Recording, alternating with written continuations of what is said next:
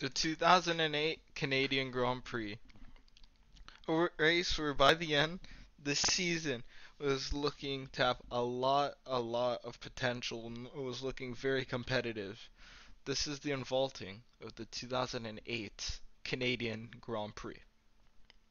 So going into the race, Hamilton in his second season was leading the championship with 38 points. Kimi Räikkönen was only 3 points back with 35.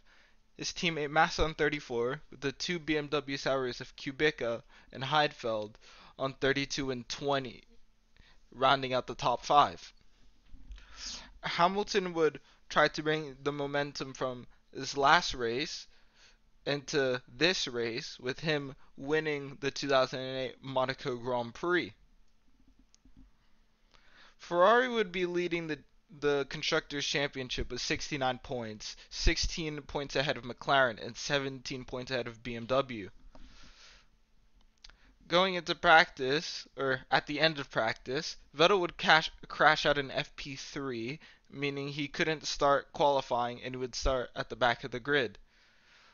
Bourdais, Button, Sutil, and Fisichella would be out in Q1, and Jensen would be last after having a qualifying problem, which is very unlucky for Jensen.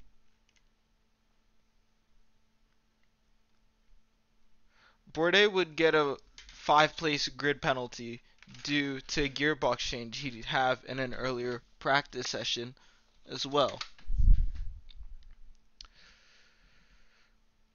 The circuit Gilles Villeneuve had a disintegrating track surface for qualifying, meaning as qualifying went on, the times would actually get slower.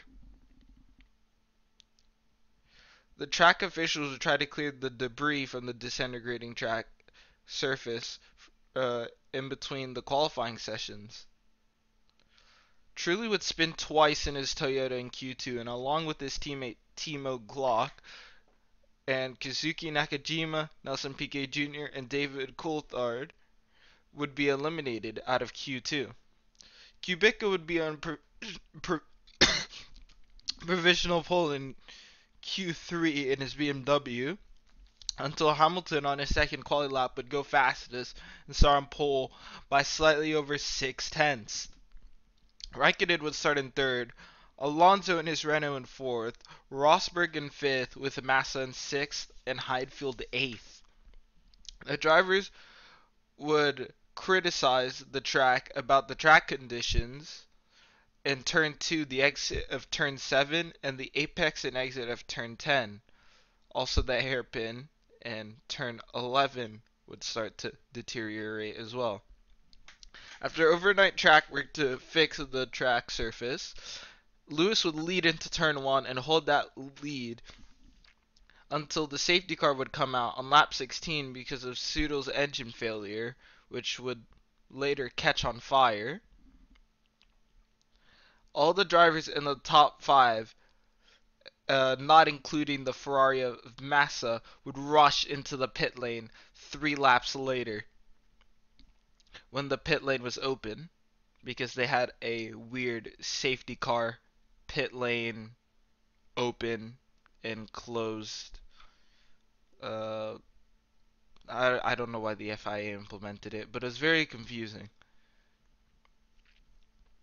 Raikkonen and Kubica would be the first 2 cars to get to the end of the pit lane, but they would stop as the light at the end of the pit lane was still red.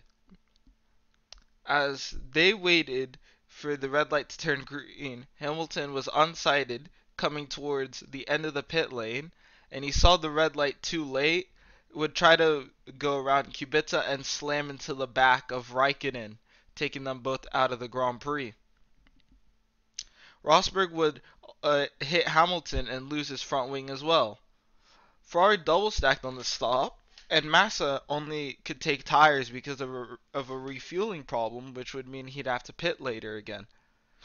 Heidfeld would lead on lap 25 with only a 1-stop strategy, while his teammate Kubica would have a 2-stop strategy. Kubica would be in P10, 26 seconds behind Heidfeld. when Nick pitted on lap 28. Barrichello would take the lead, and Heidfeld would exit just in front of Kubica. Heidfeld would hold up Kubica for a whole lap until he would move out the way going into turn 1 to let his teammate on lower fuel by. He would hold up Alonso, and the Toyotas, which were the last two cars that would be in front of Robert by the time the pit stops would cycle through, would pit on lap 38 and 41, and Kubica would receive a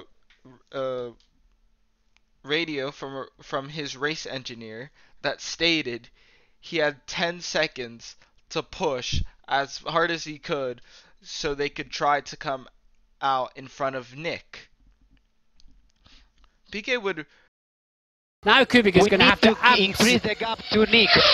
Correct, because... How many laps I have? We need 10 more laps, big push. Yeah, that's... Okay.